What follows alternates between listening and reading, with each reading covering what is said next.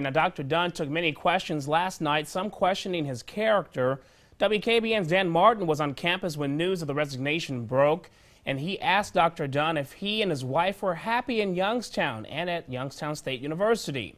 Dunn's answer, yes, and then he went on to say this.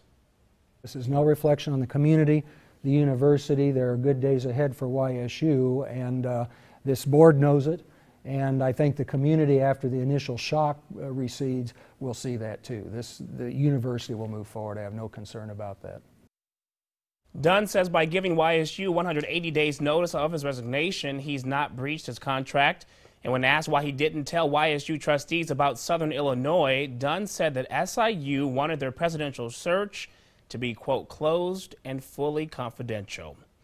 And you can count on First News to keep you up to date on this developing story, also online at WKBN.com.